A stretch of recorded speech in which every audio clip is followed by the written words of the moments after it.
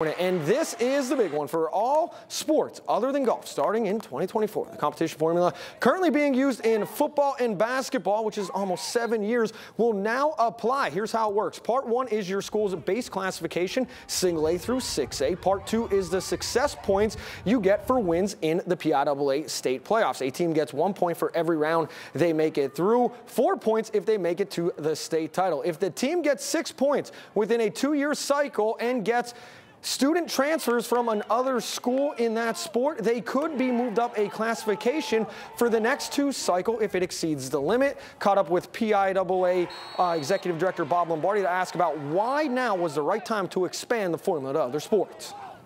Going through it 2 cycles worth, that's at least 4 years. And the implementation of the first 2 years, we're almost in year 7 now.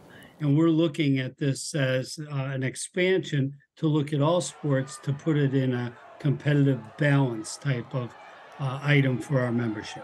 The number of transfers allowed per cycle vary by sport. Dr. Lombardi also said the formula has wide support and acknowledges that no state has the perfect formula, but PIAA is at the forefront trying to address the challenges of competitive balance.